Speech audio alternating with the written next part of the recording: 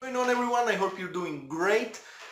Welcome to the first episode of the Watch Brothers. My name is David and well for years I have been buying, selling, collecting, restoring watches, talking about watches all of the time. This is a hobby that actually takes up a substantial amount of my time.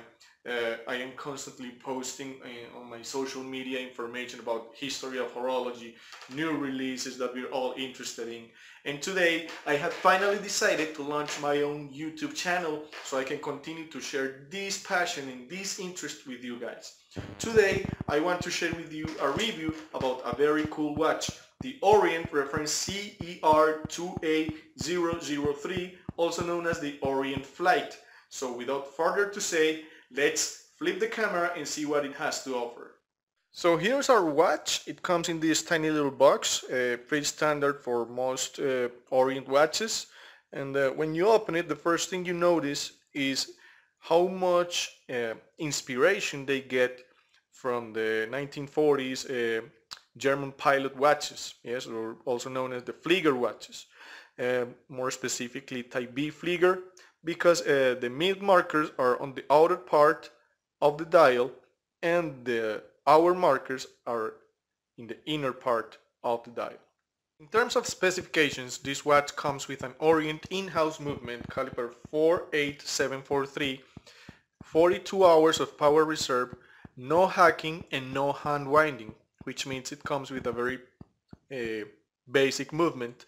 But something that I really dig about this watch is that it comes with a screw down caseback, a threaded crown, and as a consequence 100 meters of water resistance, which is a lot more than these pilot watches usually come with. It also comes with a 316L stainless steel case and a hardened mineral crystal. Now let's take a look at the dimensions of this watch, for which we're going to use our digital caliper. And the first dimension that we're going to check is the case diameter, which is one of the most common dimensions used to determine the size of a watch. This watch comes in at around 41.7, 41.42 millimeters. 42 millimeters. A log width of 22 millimeters, a thickness of 11.6, and one of the most important dimensions in order to determine how good a watch wears is the log to log distance, which in this case is 47.45. Okay. In terms of quality, I can say that this is a watch with a substantial heft to it. Yes, it comes with a leather strap, very standard, nothing outstanding. Yes, it comes with its brushed buckle. In general, it comes with a brushed finish, a vertical finish on the sides of the watch, a circular finish on the bezel, and also a horizontal brushing on the lugs. The only polished part is the space between the lugs. The crown is not signed, yes, which would have been a nice touch. But something that I really like about this watch and this type of watches is the lume. Yes, I'm gonna turn off the light for a moment so we can take a look at the lume. And as you can see, the watch, even at mild darkness, it has a nice glow to it. And even if we charge it a little bit directly under the lamp, it'll glow even brighter. Yeah, so let's turn this off again. And as you can see, the lume is substantial, very similar to the lume of this other watch that I'm wearing, which is the Seiko SKX 007, which I'm gonna also, of course, make another review later on. Moving on, let me put this on. Yes, I'm gonna remove the Seiko SKX, put it right here, and I'm gonna put this one on to see how it wears. For your reference, I have a 6.5 inch wrist, which is below average, I would say. I'm a rather slim type of dude. And as you can see, this watch, um, takes up a substantial amount of that area on top of my wrist, um, mostly due to a considerable lug-to-lug distance. Yes. Also, it has a substantial diameter, but for example, this Seiko watch has a similar diameter, but a shorter lug-to-lug, which makes it wear a lot better. Also, since this watch doesn't have a bezel per se, they also tend to wear a little bigger, or at least to appear bigger on the wrist. Yes, here in comparison to a watch that has a similar size but has a bezel. If you're interested in buying this watch, you can find it at around $170 in longislandwatch.com. I've also seen it in Joma Shop around $150, but I think it's sold out at the moment. Of course, I'm gonna leave links in the description below for you to find this watch.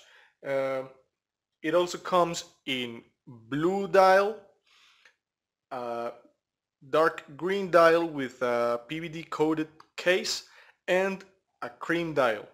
So there's a lot to choose from. Although the classic look of this type of Flieger watches is black dial with white numerals.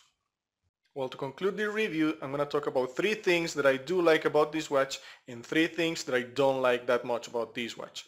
The 3 things that I do like about this watch are the lume, to start. As you saw it before, it glows like an actual torch in the dark.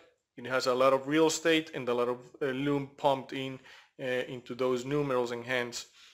Something else that I do like about this watch is the finishing. Yes, it has a really fine brushing on the case, and overall it shows quality. Yes, it looks like a quality product.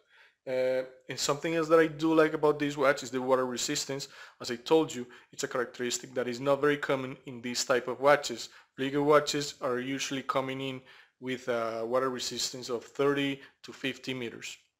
The 3 things that I don't like that much about this watch are, for example, the size, which is something very subjective. Yes.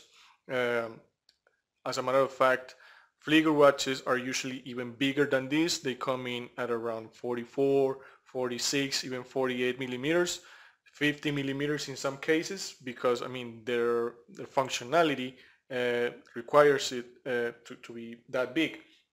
Something else that I don't like that much about this watch is the date wheel. Yes, the date wheel should have been black with white numerals in order to be more symmetrical and not be so disruptive with the overall design of the watch.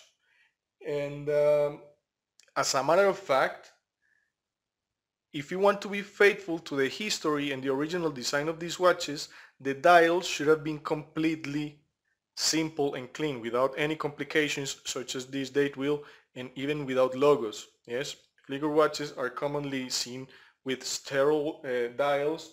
It means with no logos at all. And of course, something that I don't like about this watch is that the fact that the movement does not hack and does not hand wind.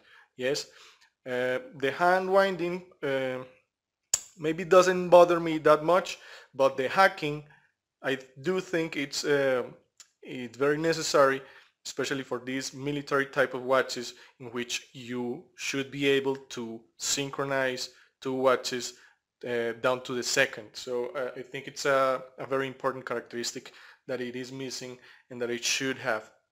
Well, I think that's it for today. I hope you enjoyed it. Don't forget to like this video if you actually enjoyed it. Share with your friends that also like watches or that are thinking on beginning with this hobby of collecting watches.